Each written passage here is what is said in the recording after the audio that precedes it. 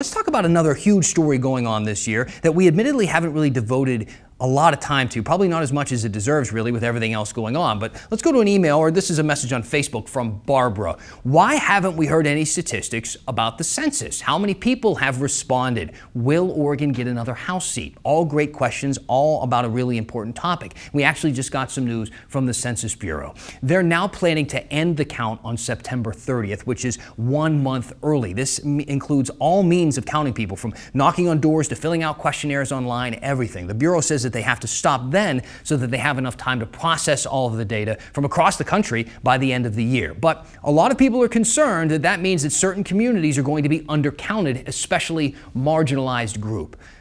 So where do we stand right now with the count? Nationwide, 63% of people have responded to the census. In Oregon, it's a little bit higher. We're at about 65%, and that's a little bit lower than the amount who responded in 2010. Washington is at 68%, which is more than they had respond about a decade ago. Now, to your last question. Yes, Oregon is expected to get a new House seat in Congress because our population has grown a lot in the past 10 years. This is a map of the 5 congressional districts that we know right now.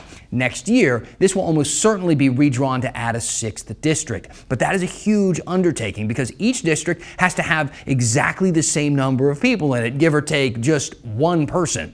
But there's actually kind of a fight right now over who's going to be redrawing those lines. See, usually state lawmakers do it, but some people are concerned about possible gerrymandering because of partisan politics. A group called People Not Politicians is trying to get a measure on the ballot that would hand redistricting over to a nonpartisan group. But here's the thing, they didn't get enough signatures to make it on the ballot by the deadline. So they sued, and a judge ruled in their favor, saying that he believed the pandemic hampered their signature gathering efforts. But the state really didn't like that ruling, so now they're appealing it to the 9th Circuit Court. The court is letting the group continue to collect signatures in the meantime while they decide the fate of this initiative. Of course, we will keep you posted on what happens.